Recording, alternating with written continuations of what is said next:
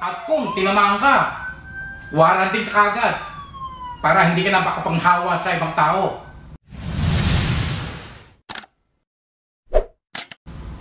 Kumusta kayo mga katoto? Hello po mga nanay at tatay at sa ating pong mga lolo at lola. Kumusta po kayo? Haray naway manatili po tayong malalakas at maingat sa panahon pong ito ng pamumuhay natin sa araw-araw.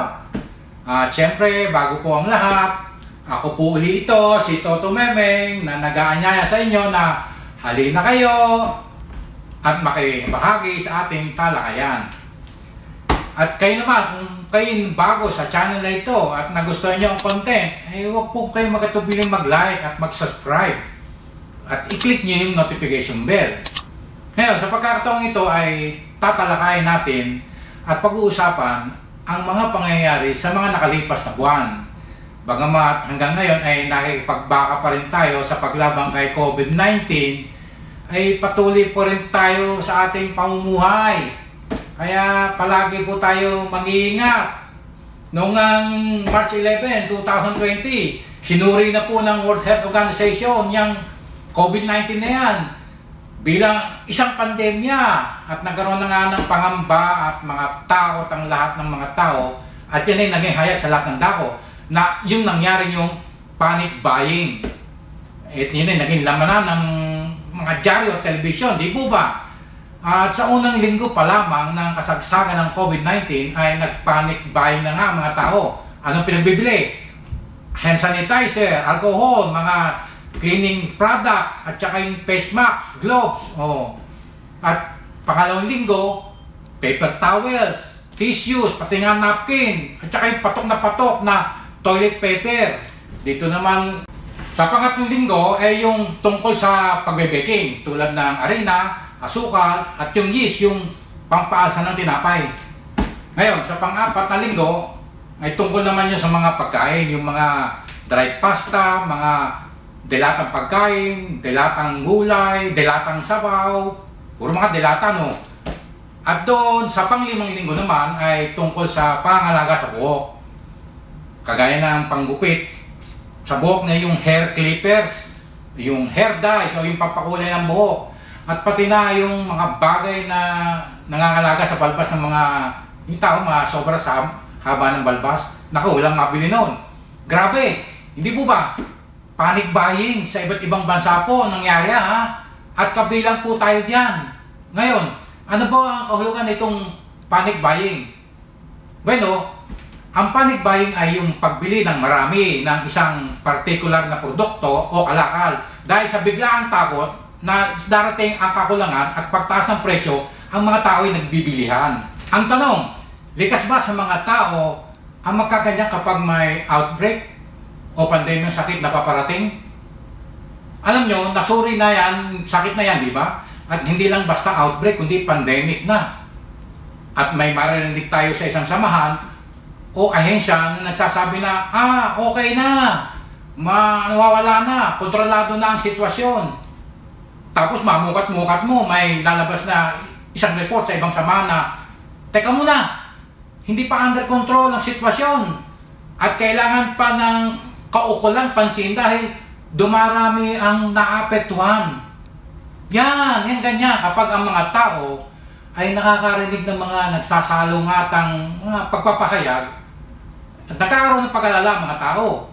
Kung kaya, ang mga tao ay gumagawa ng mga agarang hakbang kapag naririnig nila ang mga salungatang mensahe. May mga ilan sa mga tao ay tumutugon sa kakulangan ng mga malinaw na direksyon mula sa mga opisyal ng ahensya o ng gobyerno. Ano ito? Ito yung sitwasyon na nandiyan na nga ang pandemya sakit at ang mga tao ay naghihintay ng pahayag kung may sapat bang supply sa mga pangunahing pangangailangan ng tao. At kung walang solidong tugon, ano mangyari sa mga opisyalis ng mga ahensya o gobyerno? Dito na gumagawa ang mga tao ng desisyon na Agarang namimili ng labis-labis ng mga pangangailangan nila. At bakit nila ginagawa yun? Para sa paghahanda sa pamamagitan ng pangkonsumo nila doon. Tingnan nyo to. likas na yata sa ating mga tao na kapag may panganib ay naghahanap tayo sa bawat isa sa atin. Sa atin ha, sa hudyat o parang signan na kung ano ang ligtas at kung ano yung delikado. Di ba? Kaya nga ba pag ang isa sa isang pamilyahan o supermarket, nakakita kaya ng isang tao na ang kusrat niya, ang laman, ang grabe, ng isang particular na produkto o item. Eh ano naman ang ibig sabihin nun? Iyon ang agarang pagbili ng mga pangangailangan dahil sa pagkatakot na ito ay mawala sa merkado at yung sitwasyon na iyan ay nakapagpapalaganap sa ibang tao na gumaya dahil sa takot na sila ay maubusan, mawala ng mabibilan balang araw. O sige po, eto na. Tanggap na natin na tayo ngayon ay nasa gitna ng pandemyang sakit na yan. At nagbabala na ang gobyerno at ang ahensya ng pagkalusugan tungkol dito at nagbigay na rin ng payo ang manatili muna tayo sa mga bahay natin. At may tagubilin din na maganda ng mga mahalagang pangangailangan na tulad halimbawa ng 2 linggong tulad ng pagkain, gamit sa banyo, mga medikal na gamit. Ngunit ang karamihan sa mga tao ay hindi sumusunod. Mag-i-stock yan ng napakarami. Bakit ganon? Kasi nga likas na sa mga tao ang laging sobra sa paghahanda. At ito kung inyo mapapansin, ang mga tao ay lubos na nababahala ng mas maaga kaysa aktwal na pagdating ng isang pandemyang sakit na yan na magdudulot ng infeksyon sa mga tao. Kaya bago pa yan dumating, yung pandemyang yan ay nag-iisip na sila kung ano ba ang dapat nilang paghandaan at bilhin siyempre sa kanilang mga sarili at sa mga kanilang mga pamilya. Para bang kumikilos sa mga taong yan na dahil sa pangamba at takot lamang Kung kaya nakakabili sila ng isang particular na produkto o bagay-bagay na sobra-sobra para sa paghahanda nila sa paggamit nito ng pangmatagalan. Isa na nga rito yung mas icon na ng panic buying yung toilet paper. Mantakin nyo, pinagkaguluhan yan, hindi lang sa atin kundi sa buong mundo, halos. Yan ang laman sa araw-araw sa TV Tingnan nyo, sa lahat ng mga items na nagkaubusan at mahirapang makabili, ay namumukod tangi itong toilet paper. Ang napugtuon na ng kakaibang pansin. Ang tanong nga ano ba meron dito sa toilet paper na ito? Ano ba ang leak o kaugnayan nito sa pandemyang sakit na coronavirus o COVID-19? Wala pa namang gamot sa coronavirus kundi ang pag-iingat lamang at prevention. Yan, mag-face mask, maghugas ng mga kamay, social distancing, 1 or 2 meters away. Yun lang naman ang pinahalagahan ng gobyerno natin at Department of Health na laging pinaalala sa atin na mga tao na para hindi magkahawa-hawa. At kung tinamaan ka, quarantine ka agad para hindi ka na makapanghawa sa ibang tao. Ang tanong bakit toilet paper ang naisipang bilhin ng mga tao na bulto-bulto? Ito ang tao, kung nasa isip niya ay wala na siyang magagawa upang makontrol ang sitwasyon. Pag andyan na yung virus, kasi wala nang gamot hindi niya kontrol ang sitwasyon. Pero, sa pamamagitan ng pagbili ng isang bagay, katulad ng toilet paper na yan, na sadyang kinakailangan siguro niya o ng kanyang pamilya, ay makapagbibigay ito sa kanya ng isang pakiramdam. Isang pakiramdam na may kontrol siya sa nangyayaring sitwasyon. Yun ang kanyang pakiramdam di ba mga katoto? Sa talakayan natin dito ay di ba labas na meron palang kadahilanan kung bakit may nagaganap na panic buying. Kung i-apply lang natin, makikita nyo na may 5 kadahilanan na sinasang-ayunan ako kung bakit mayroong panic buying na nagaganap. Na sa tuwing mayroong pangyayaring makakapekto sa pamumuhay ng tao, at isa na rito yung pandemic outbreak na yan. Di mo ba? So, bago po tayo magtapos, kung maalala nyo, yung ika-5 linggo ng panic buying tungkol sa hair clippers. Di ba? Dahil nga walang mapuntang salon, parlor, barbershop, dahil nga sarado at pinagpapawal nyo nga yung social distancing, kailangan matupad yun. Kaya wala ito mapuntahan yung mga tao para mapagpagwitan ng kanilang mga buhok. Kaya nabaling ang pansin ko sa mag-asawang ito.